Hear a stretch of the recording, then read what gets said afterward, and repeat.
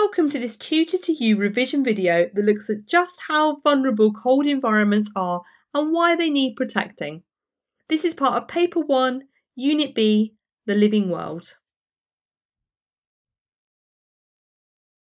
Cold environments such as Antarctica and parts of the Arctic Circle are remote and unspoilt, and they are the last remaining areas of wilderness.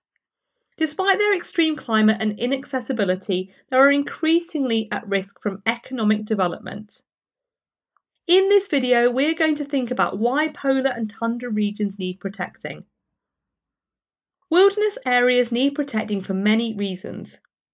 We need to leave some places in their natural state so that biodiversity is maintained and that individual species are not at risk of extinction.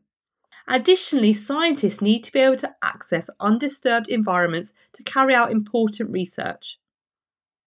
Wilderness areas also provide vital services for the rest of the world. For example, the poles are covered in white snow and ice, which reflects sunlight and helps regulate global temperatures. Unfortunately, climate change has led to melting at the poles, meaning there is less snow and ice to do this important function. The permafrost, which is the frozen ground, traps a huge amount of methane. When this melts, the methane is released into the atmosphere and contributes to the greenhouse effect, causing global warming. Finally, cold environments are extremely sensitive to change and take a long time to recover from environmental damage. This is because plants grow so slowly in the freezing temperature. A good example of this is the tracks left by off-road vehicles that take up to 50 years to disappear completely. Another important reason to protect cold environments is because traditional cultures are at risk. Wilderness areas often have traditional communities. These people are at risk of economic development, threatening their way of life.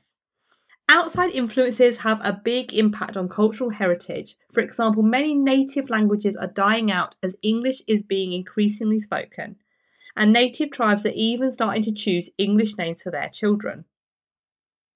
Protecting traditional cultures often, though, comes into conflict with conservation efforts. For example, in some Alaskan traditional communities, they are allowed to hunt and kill bowhead whales, a right that is protected by US law. Additionally, Alaskan Inuit people often gain money through becoming guides for wealthy tourists who wish to hunt polar bears.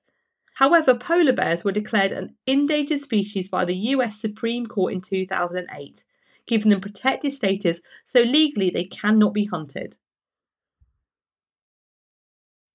So let's have a think about how wilderness areas in polar and tundra regions are protected.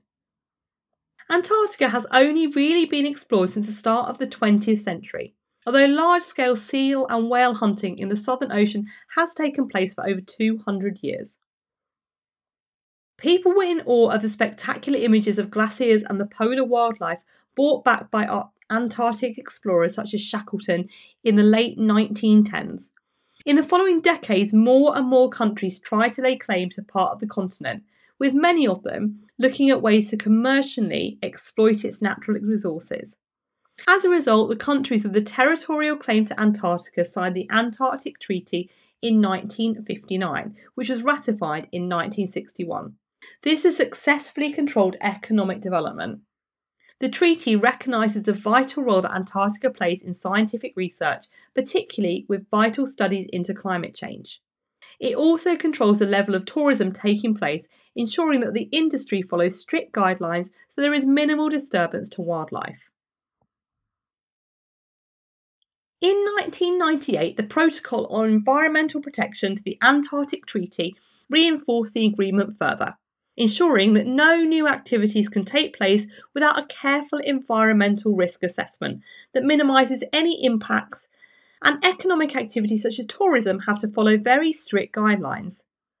Despite this, tourism has grown rapidly, with almost 50,000 people visiting annually.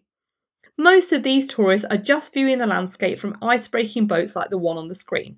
However, some tourists venture onto the land to photograph wildlife or take part in organised treks.